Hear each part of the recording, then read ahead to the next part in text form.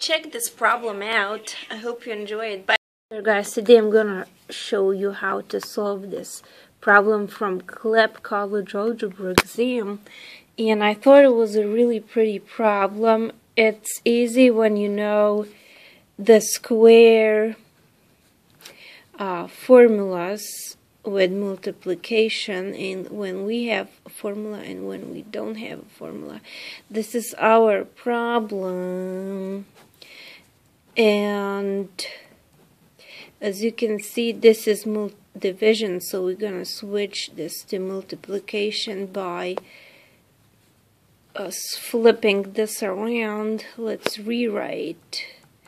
Make sure you don't skip steps. It's better to go slower, you see, than to make mistakes. So yeah, we flipped this around. Now what we're gonna do, we're gonna apply formula where we can. Now we know this, there's no formula. We have a minus b multiplied 2 times, a minus b, because this is square.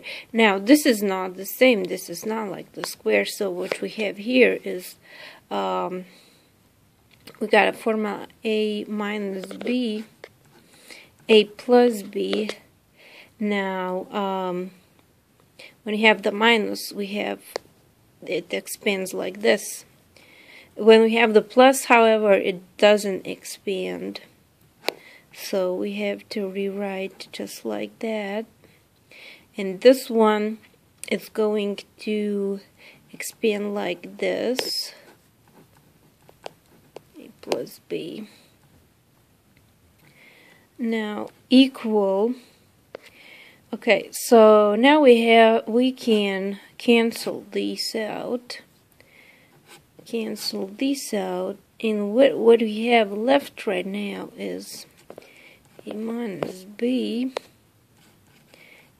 plus b, and we have a quarter plus bx, sorry, not x squared. And then now we see this is, we get the formula too. We get a minus b squared, a squared plus b, and this is our answer, correct answer right here, the D. So going through these different problems, and I thought this one was really pretty.